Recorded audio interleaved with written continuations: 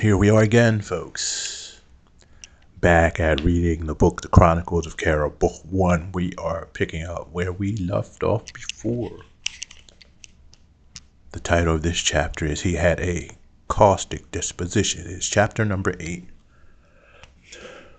George and I began to realize how John could work himself out of North Philadelphia into a tenure-track professorship. He was the most dogmatic man I had ever seen. I have never been pushed so much in my life.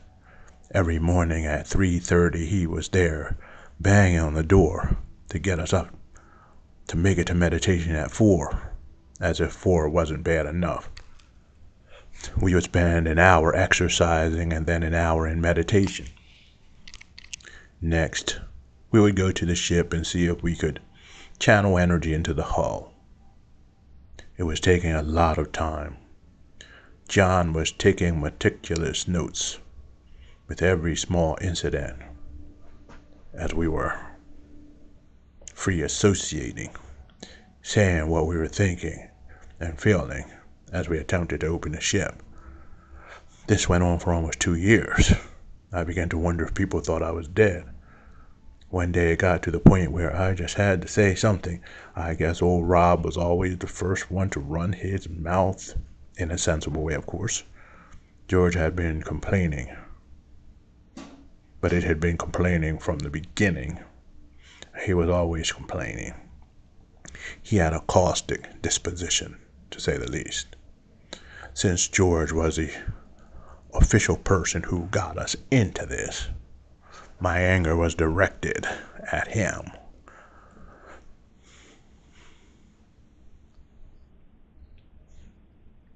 And it was right over a bowl of hot meal. It was over a bowl of hot oatmeal at 6 a.m. I guess my face was all screwed up or something, because he began to act a little weird. He finally narrowed his eyes at me. "What?" he exploded. I puckered my lips to speak before I said a word. He dropped the handle of his spoon onto the rim of the bowl. All right. I know what you guys are going to say." He let out a long breath. John and I both looked and waited. "I'm disappointed, too. I didn't know it would take this long." I shook my head a bit. John just sat there quietly. All of that meditating must have been doing something for him. "We can't talk that much right now," George said. "We know it would take a long time, though." He looked at both of us, weighing his words. "I don't know what's going on the outside. They may even have told everyone that we were dead." He arched his brows and waited for an explosion, which never came. John and I looked at each other and leaned back. I thought before speaking, knowing that almost everything we said was probably being recorded somewhere. "As long as we're safe," I said. "I don't want to end up, if we can't get this thing working, gone." George wiped his mouth with his hand. "There's no reason for anything like that to happen to us. Uncle Sam's not that bad, believe me." John looked at him askance. "Of course Uncle Sam isn't. No, John, I'm serious.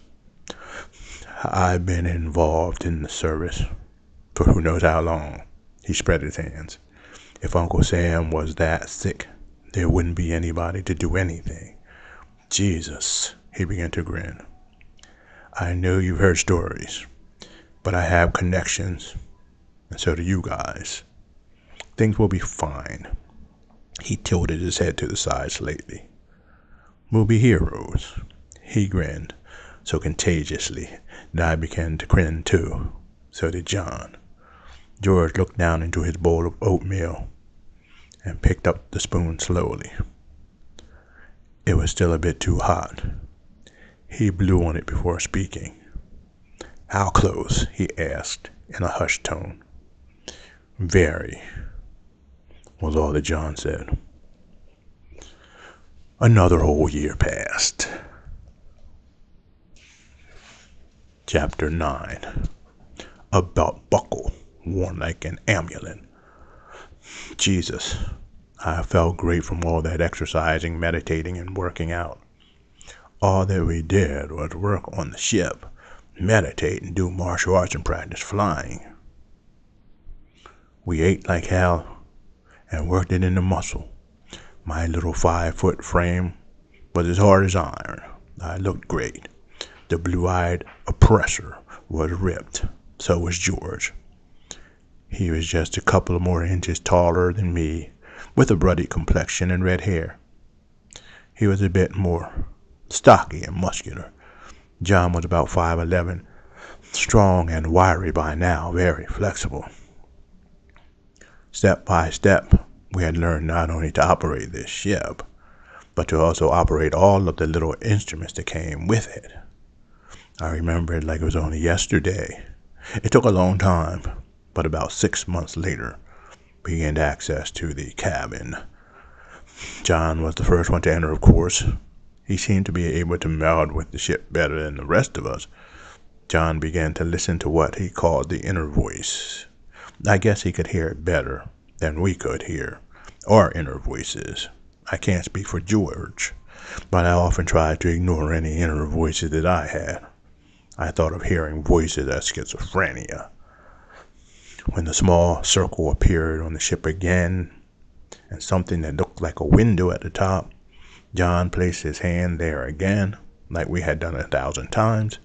Instead of trying to project some type of thought that time, he didn't do that at all.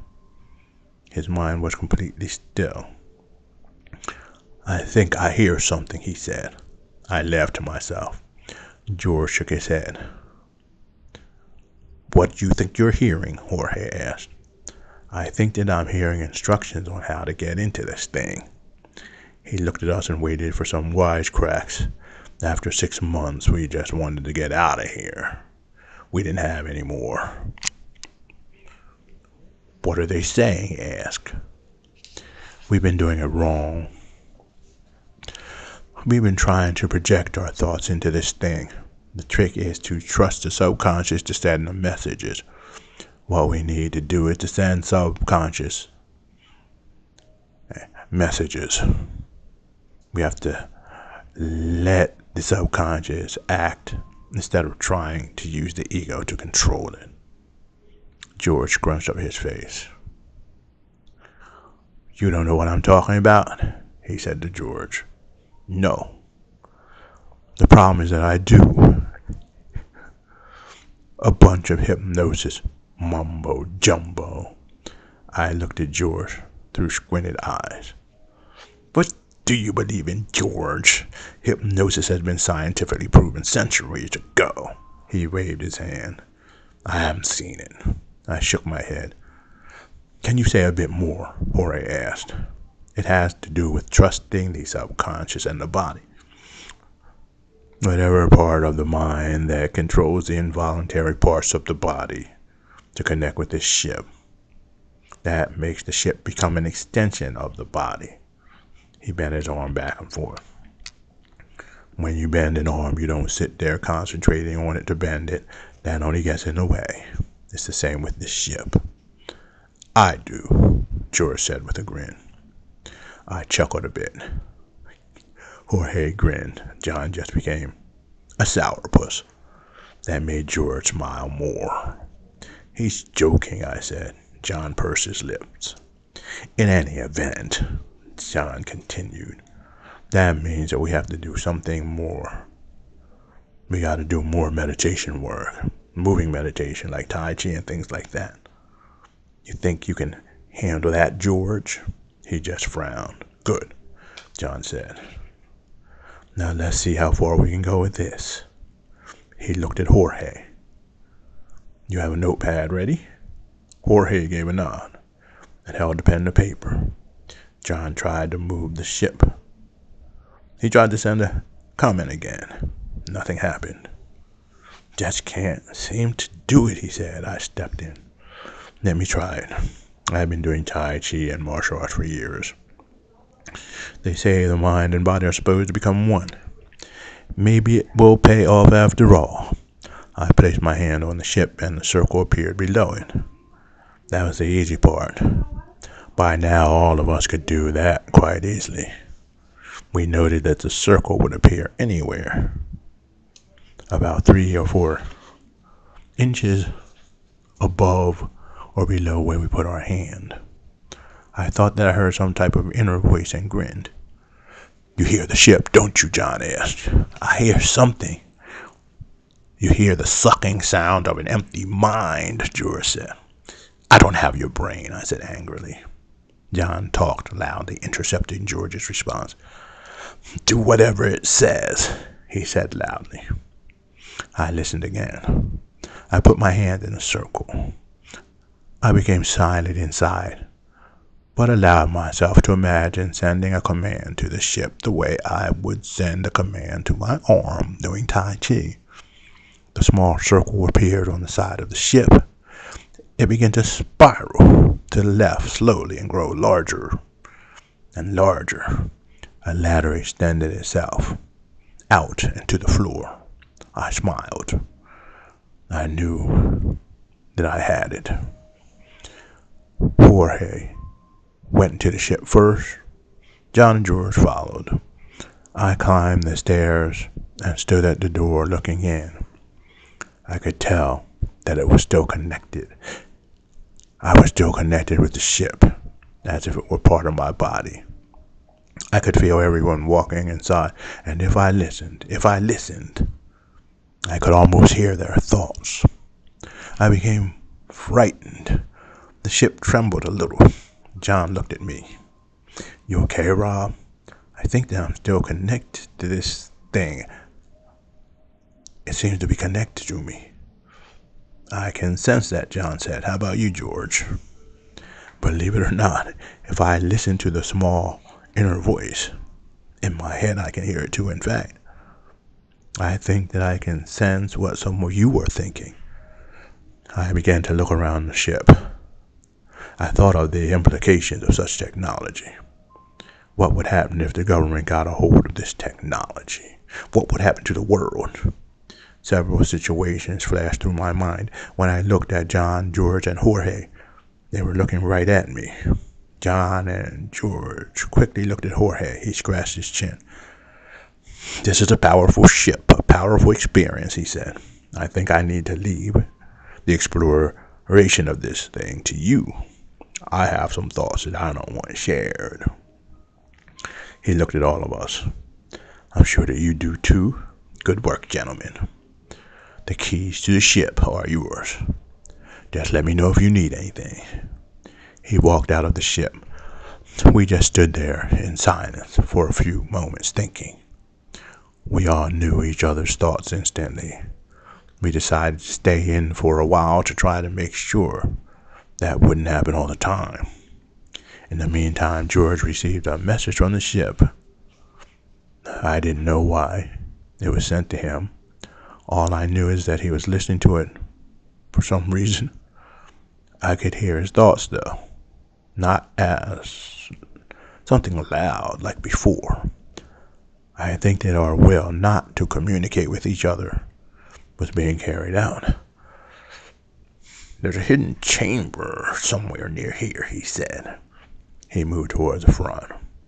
He looked out of what appeared to be a window from inside. We had seen it before from the outside, but only a trace. From the inside, it seemed quite large and quite clear. There was a flight panel just below the windshield, like the cockpit of a 747, except with very few buttons. I want to see the instruments, I thought. A small green image of the screen appeared over the flat console. I swept my hand through it. It was only a projection. I want weapons, I thought. A small drawer seems to appear out of the side of the panel on the left-hand side of the ship. It opened. There were several small objects, 4 to be exact. They were about the size of a watch and round. They were tied to thick cords that looked like leather. George picked one up. He shook his head. You guys aren't going to believe what I'm hearing. These things are shields and weapons. You just point the glass side at an object, think, and it fires. I didn't hear any of that, I said. Neither did I, John said. What kind of shields are they? Impenetrable, is what I'm hearing. Let me see one, I said. George handed it to me. You just think that you want the shield on and it appears. George nodded. Let me try then. I seem to be having a lot of luck with this ship. That's why you're going to be captain, John said. I don't know about that. You're drafted, George said. You've been doing that Tai Chi, so you're best for the job for now. Whatever, I said, not really wanting to talk about it. Let me try this thing, I said. I held it in my hand and thought of wanting to be protected. I could feel something wrap completely around me. I couldn't hear a sound. I was totally cut off from everyone. I began to panic. I watched as John and George began to holler something. I couldn't hear it. Jorge rushed in. I watched all of the shouting and animation like a silent movie. The shield seemed to glow intensely, as if it were getting stronger. Then I noticed there was no air. I was suffocating. I really began to panic until I lost consciousness. When I awakened, John, George, and Jorge were standing there, right over me. Jesus, Rob, George said. What are you trying to do, kill yourself? I dropped the little union. George bent over and picked it up. Be careful with that thing, George. It's dangerous. If you would have listened to me instead of panicking, you wouldn't have passed out, he said. I was trying to send a thought message to you. The ship said that this thing was an impenetrable unit, a protective shield. He looked down at it. Apparently it can be strapped onto your belt, buckle, or worn like an amulet or strapped onto your wrist. Somehow, it converts sunlight to energy and then steps up the amount of output to near impenetrable. It works like a shield or a particle beam. You can point it at things and destroy them. Luckily, you didn't do that, he grinned. I didn't think any of it was funny. What happened was that you adjusted the thing to being impenetrable to just about anything, even oxygen. You almost killed yourself. You're lucky that you passed out and it went off. I didn't even do anything, I complained. I was nervous about something. I don't even know what it was. Then that thing just went up. And then it looked like it was getting stronger and stronger. This stuff is really dangerous. We were dealing with bioenergy, John said. That's why it was so easy to make it too dense. You got it to work, generated the field, and then you panicked because you couldn't get it to stop. That made it more dense, and it became a circular problem.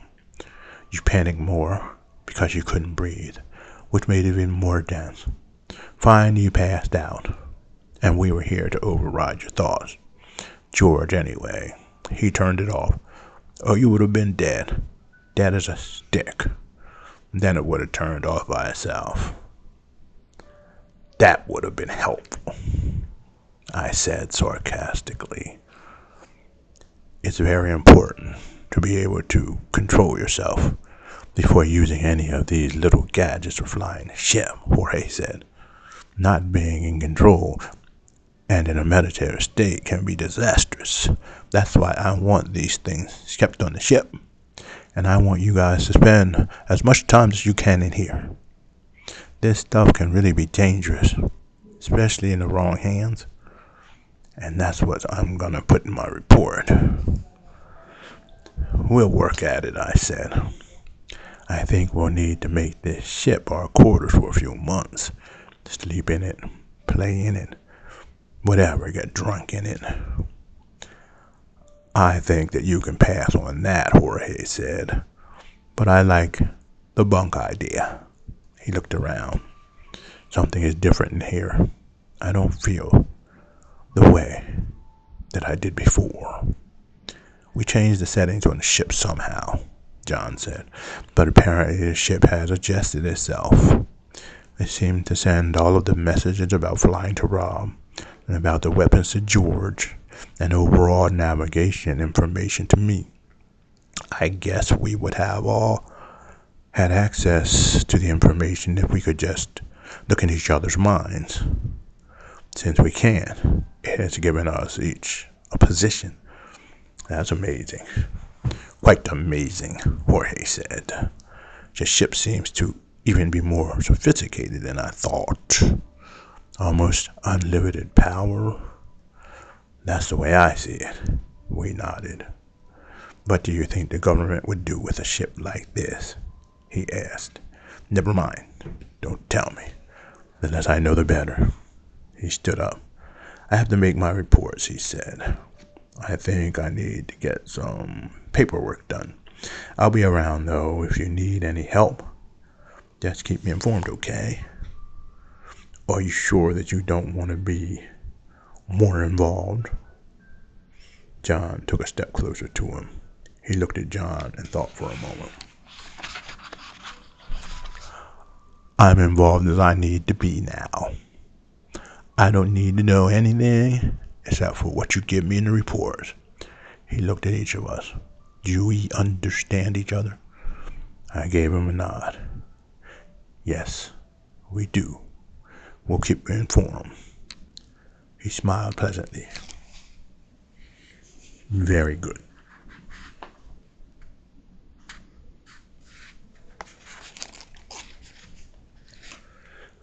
Living on the ship was strange, especially at night.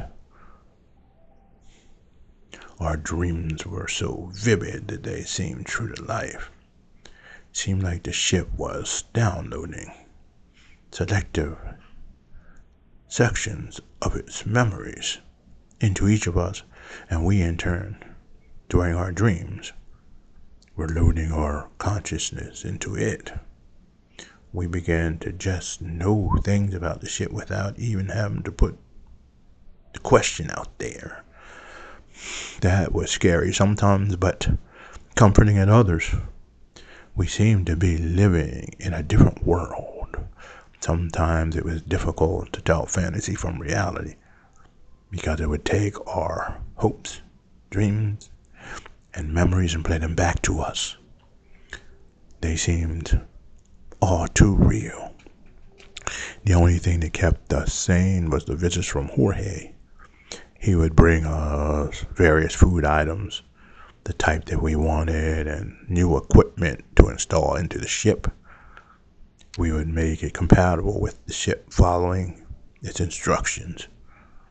We must have stayed in that ship, except for exercise breaks and walks, for almost a year. While we were there, we discovered that there were safeguards on the ship, and that it would help us just in case we made some type of error. But since the ship was alien, we didn't know how effective that would be. We wondered how far we could go without destroying ourselves before they kicked in. The ship and the instruments, after all, were not designed for human beings. Who knows what the inventors of this ship considered normal by way of gravity, the atmosphere, or atmospheric pressure. Even after more than a year of training and flying, we realized that flying this ship would be dangerous.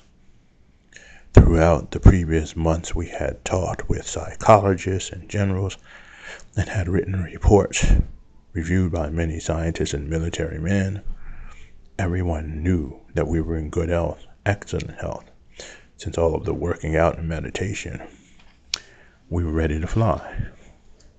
The idea of flying it was frightening, not because we were going to fly it, but because we were going to take it. The fantasies and the daydreams had stopped months before liftoff, but our feeling about the needing to take the ship was so intense that we often wondered if it was some projection from the ship. Only the memory that we all had in common about the plan that we had all made the first day that we had arrived at Philadelphia Naval Yard reminded us that it was actually us thinking. So here we were, standing on the platform, along with the ship in Guantanamo Bay, alongside of all of the big brass from the Pentagon. The platform began to slowly rise to the surface as we climbed in. Helicopters and jet fighters circled to keep our space clear so that Russians couldn't see what was going on. We were supposed to take the ship up, circle around the field, and then land. At first, one of the big generals wanted to go with us after they heard some of the stories from us and Jorge, who had seen me almost suffocate. He had second thoughts when they found that we could crash the thing if we got distracted or lost in a fantasy, as we called it. He decided to wait for the next flight, a longer, more glamorous one. Why endanger one's life for a loop around an airfield? We were happy that he didn't come. We had anything that we needed stocked and ready. We were going to carry out George's crazy plan to go to heaven knows where. We sat and waited. We saw what this ship could do and realized that any country that mastered this technology would go the way of the fascists and end up trying to conquer or control every other government in the world. And then they would probably go off into space trying to colonize it. We thought it would be better for the Earth if we returned the ship to wherever it came from. Sadly, that meant that none of us could ever return. We put on flight suits that resembled the ones that the Pentagon had, more like the Air Force, Phantom jet fighter suits. We had an oxygen set up on the ship and helmets, even though we really didn't need them. They were set up just as a precaution. I must admit that Uncle Sam had been good to me. We weren't working with a bunch of murderers. These people were really concerned about the safety of the United States and their families. A lot of them really did join the service with the hope of keeping the peace. We also knew that the nature of Army life dictated that one took orders from higher-ups, who were often totally disconnected to the common people. We decided that we wouldn't permit this thing to fall into the hands of those who would cause cosmic warfare and oppression. Racism, sexism, rape, murder, prejudice, and organized theft, unfortunately, were the fruit of this civilization. We would not permit them to export it to the cosmos. We went in and strapped ourselves behind the console. Jorge came in and did some last-minute checking. He smiled brightly. Ready to go? I gave the thumbs-up sign. I didn't want to talk that much because it would distract me. He understood what could happen from the earlier trials. Sometimes, after long, in-depth conversations, we would be working various systems of the ship well, and then out of the blue, a thought would come up that pertained to the conversation and make it very difficult to finish our task. I cut my eyes over to Jorge. What do you think would happen if we had a fleet of these things? He tilted his head to the side thoughtfully. cut his eyes at me, then walked out without speaking. The door sealed seamlessly behind him. We could feel the smooth hum of the ship as we slowly lifted off of the platform.